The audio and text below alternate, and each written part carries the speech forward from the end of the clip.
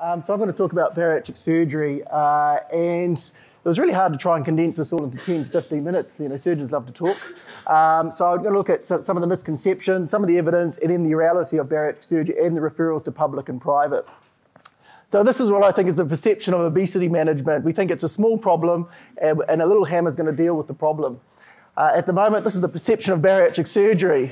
Very small nail, and I think it's quite sort of drastic response to the nail. But this is the reality of the problem, okay? This hammer is not going to deal to that nail. So actually, proportionally, it's the right tool for the job. So bariatric surgery is the right tool for the job. But I sort of go further than that. I don't think bariatric surgery per se is a tool. I actually describe to my patients that it's like a machine, and at the moment this is a traditional weight loss model that I use, and I say it's a machine. And at the moment, you guys do the lifestyle changes, diets and exercise, and you recommend that to your patients, and you have a lot of support here from family and friends and from yourselves. You support them through all this. But this is a very inefficient machine, okay? You can lose weight, everyone can lose weight on diets, but it's not very effective in the long term. So very inefficient weight. What I say is this is the surgical weight loss model. We're going to add a couple of more cogs into this machine and make it a very efficient way of losing weight. And I purposely make surgery a very small cog here because that actually is just a small part in this whole machine. But with surgery, when you refer for bariatric surgery, you also get all these other things as well. So you're not just referring just for the surgery itself, and I think that's a common misconception, that we're just going to do the surgery and then leave the patients to themselves. We do have all this other support as well. We have dietitians, we have coaches, we have trainers, we have bariatric clinicians. Some people use clinicians or bariatric physicians, and also psychologists as well when required. So this becomes a very efficient way of losing weight. So some of the three misconceptions that I sort of highlight here today. So surgery is a cop-out. Individuals just need to go on a diet and exercise program. Well, we know that obese individuals become resistant to the long-term weight loss by diet and exercise. And that the surgery just changes the rules a little bit, as we've seen in the machine. Another misconception, the chances of dying from bariatric surgery is more than the chance of dying from the obesity itself.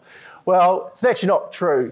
So you all refer for gallbladder operations, hip joint replacements, and hernia repairs. They actually have a higher chance of dying from the operations than they do from bariatric surgery. So that's worldwide literature.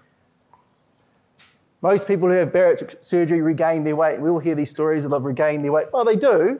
Up to 50% may regain some of their weight, but they never regain all the weight, and that's exceptionally rare that a person who loses all their weight will regain it all to their starting weight again. That they do regain some weight. But you've also got to I always look at how do you judge success after bariatric surgery. It's not just about the weight. We tend to focus on that. We also got to look at all these other things as well. Success is also measured by improvement, remission or prevention of comorbidity problems. Also quality of life. A lot of them come in and say, gosh, I can now fit in that chair. I can now put a seatbelt on. I can now bend over and tie my shoelaces. I can go to the toilet better. So all these other quality of life issues. They live longer, and also there's a reduction in cancer risk. Just a couple of studies, I won't bore you too much with the studies. This is the Swedish obese subjects trial back in 1987 to 2001. They got over 4,000 patients, 2,000 in the control arm where they just left them to their own devices, what GPs provided with advice with regards to dieting and exercise. And then there was another arm of 2,000 people who had operations. And you can tell that everyone in the operation group lost weight. So we lose the weight, and then there is some weight regain, as I've described earlier. So, but we can see it out to 20 years, even though the numbers are small, people still have weight loss out to 20 years down the line, even though the numbers are small.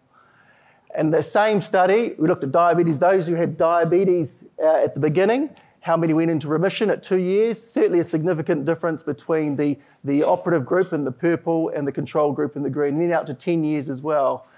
And if we look at all those that didn't have diabetes at the beginning but then developed it, again, in the green, the control group at 2 years, a lot more developed diabetes compared to surgery group, and the same at 10 years' time. So there is an improvement. So diabetes is a big thing now with diabetes management. The International Diabetes Federation now puts bariatric surgery up the top as part of management rather than as a last resort down the bottom. And cancer incidence, unfortunately for men, it didn't make any difference to their cancer risk, but for females it did because of the estrogen-related cancers. So certainly down the line, it does make a significant difference in women. And mortality. Okay, so there is a difference in mortality rates. The green bar is the surgery, and the control group is the non-surgical group. So there is a difference in mortality over time. One other one, Stampede trial, which is a bit more relevant because we're doing gastric sleeves and gastric bypass. Control group, they looked at basically improvement in the HbA1c. And in the control group, not much improvement. In the surgical group, certain statistical improvement. And with weight loss as well, we see a difference in the weight loss. I sort of pulled out this article. I thought this was quite interesting. This was about 5 years ago, and this was a study done of 12 GPs down in Wellington. And I don't know if these views still hold true today. GPs feel responsible for the treatment of obesity in their patients. I don't know if you all feel responsible for that. You've got to remember that obesity is a chronic disease, and you shouldn't have the burden of managing obesity by yourselves. It should be a shared care thing. It's not just your responsibility. When you have someone who has chronic respiratory illnesses or renal failure, you don't try and manage that all by yourself. You refer to specialists. So you've got to ask for help. Don't feel like it's all your problem. They felt a sense of disempowerment regarding the ability to carry this out. So they felt like obesity is normalised. And I must admit, at Middlemore, when I see a patient and I say, God, that patient looks really skinny, actually the normal weight, the ones that I'm used to dealing with are BMIs over 30 or 35, 40. So even we normalise it at Middlemore, it becomes the normal. We think there are some psychological issues to their weight management. Well, that's a real can of worms, that one. Stigma, there's always a stigma associated with obesity. Lack of actually good interventions. Well, we do have one, bariatric surgery. We know that that's proven to be a good intervention now. And low resource availability. And with regards to the bariatric surgery, it was interesting to hear their thoughts. They had a bit of an ambivalent attitude towards it. Again, I don't know what's happened over the last 5 years. Has that changed amongst you guys? It doesn't address the root cause. It's a drastic intervention. We've talked about the nail and the hammer. And there's a high level of risk and morbidity. And we know now that there isn't. The surgery we do now is much different to the surgery we did 20 years ago. It's safer, it's laparoscopic, minimally invasive, we've got good anaesthesia, so it's very safe now. So you shouldn't, that hasn't turned out right, but you shouldn't feel like that it should be GP and bariatric surgeon in isolation. We should actually work together in this. So the public and private bariatric surgery, I'll look at sort of public referrals. So when you make a referral to us, you actually are with that patient's journey. You should be with that patient in that journey through their surgery, okay? So by and by, this is what we do in public as well, the sleeve gastrectomy, if you haven't heard of it. That's what we predominantly offer at Middlemore. It's pretty straightforward, and since 2013, it's been the most common operation around the world. For its simplicity, although there are a lot of technical issues. Some people say sleeve and leave, but we do like to follow patients up. So that's the public referral, and this is based on, the public referrals were based on these criteria back in 1991. So that was when I went to medical school, my first year at medical school, and this was a 2-day conference with all experts, and at that time, in 1991, they were doing open surgery. They were doing something called a vertical banded gastroplasty, and they were doing a gastric bypass, which is very different to what we do now. So, of course, there were high complication rates, high morbidity, high mortality, and that's what these criteria were based on, so they only wanted to do the worst of the patients. Unfortunately, we still quote that today, and that's what the basis of what we do today, using these criteria, which is actually wrong, okay? We need to change that criteria. It never included the exclusion criteria, so when you're thinking about referring your patients for bariatric surgery, and each DHB will be different how this process works, and that can be the frustrating thing for you guys. So there are some exclusion criteria, and some of them are relative, and some of them are absolute. So if they have a drug and alcohol addiction, do not send them through, okay? If they have a terminal illness, do not send them through, okay? Untreated mental illness. Now, you can treat that. We do see patients who have been treated, and that's fine. They actually do very well. So just because they're untreated at the time, if you go away, get them treated and they're all sorted out, then re-refer them, we'll see them. Other serious medical conditions, so people who have end-stage anything, please do not send them through, okay? Or anything that just seems sensible to you and you think, well, this doesn't seem right. Smoking is a relative one. Now, some surgeons and some DHBs don't mind people who are smoking. Middlemore, we want them 3 months smoke-free. So when you first see them and discuss weight loss surgery, however we broach that topic, Also broach the topic of smoking and get them on a smoke-free plan, because they've got to be smoke-free. We don't want to bounce them back because they're smoking. And then age. Age is an interesting one. We used to have criteria. You can only do people between 20 and 50. We got told off by the Ministry of Health because you can't be ageist. Okay, so we can operate, well, the minimum age we will operate on is someone 18, but we have no maximum limit. And the oldest we've operated on is 73, and they did very well. Okay, so we can't be ageist. So we've got a bit of a ticking off there. Okay, so we changed it. So, and you've probably seen these in the paper. This was from this year.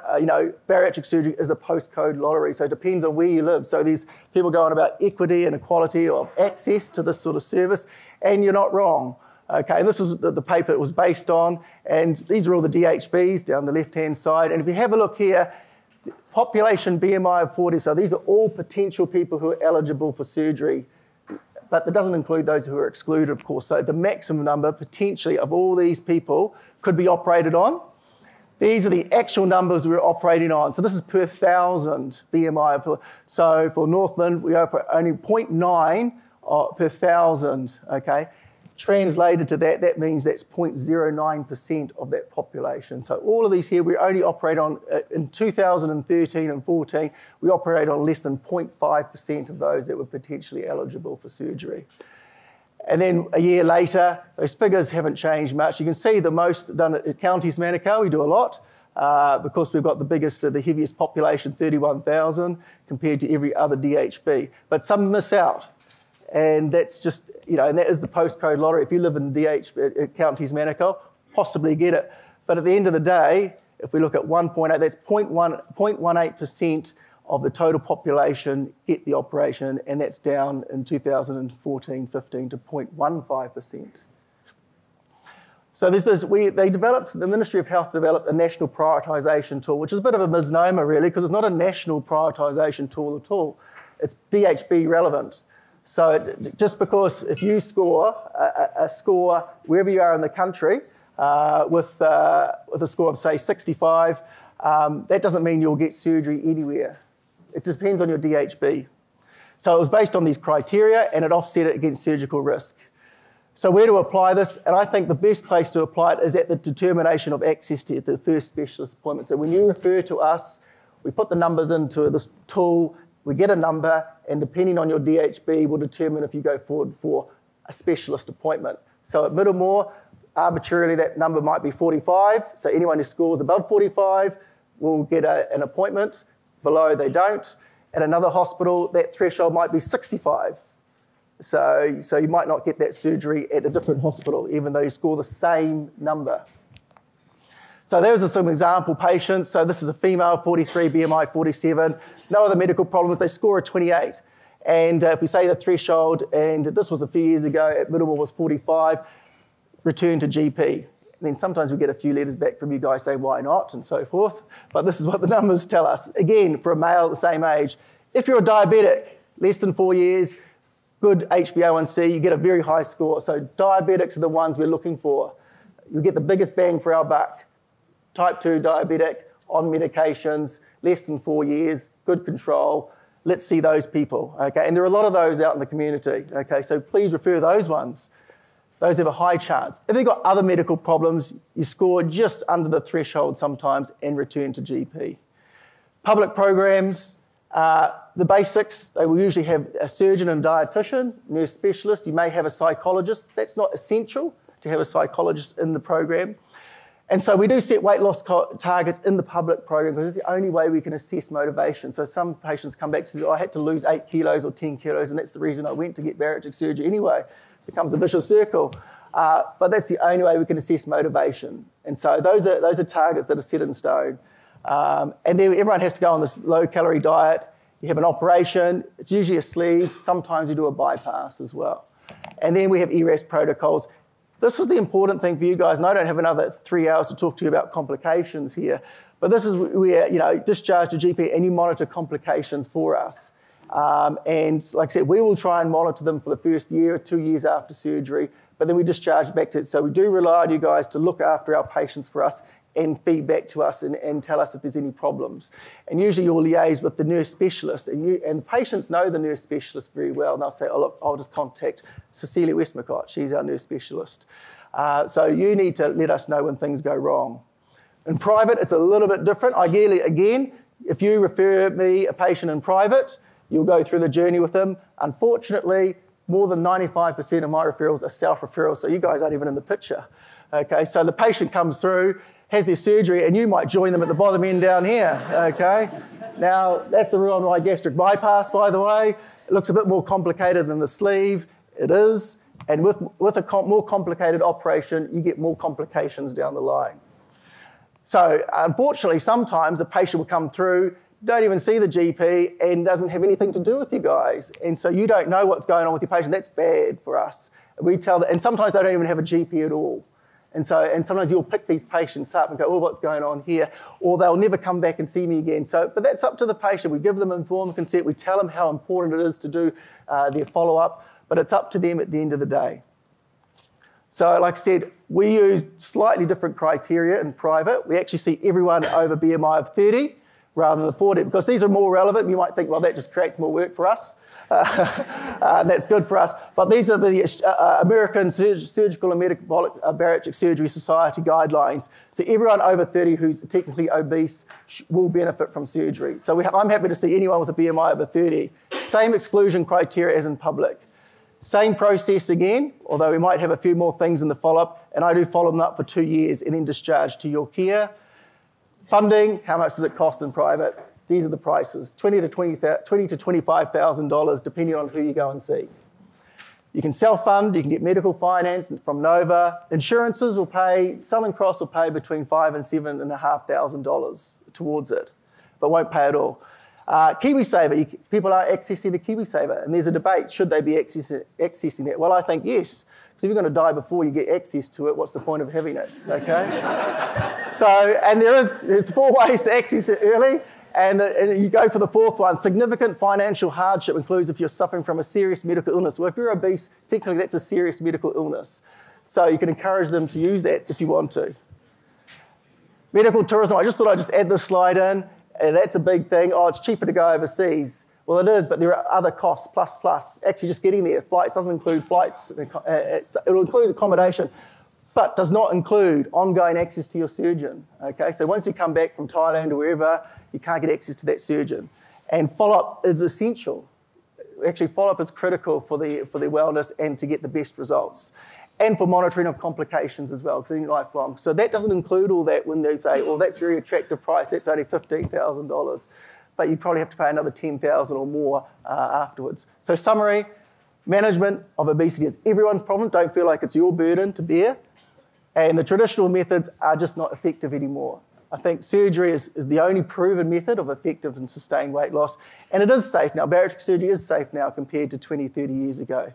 Access is limited, unfortunately, there's resource constraints, but you can get it in the private sector. And like I said, it depends on what you value in life, you know. Do you value your cup of coffee every day, which I found out was like $5. I don't drink coffee, but it's $5 something for a cup. Oh, it's a rip-off. But you can save. I mean, you can save. There are ways. It just depends on what the patient values. And a final word, just to reiterate actually what's been said, if you have any concerns, please call us. No matter where you are in the country, actually, you can actually call the registrars at Middlemore, Auckland, or Waitemata, because they don't know where you're from, and ask for advice. Okay?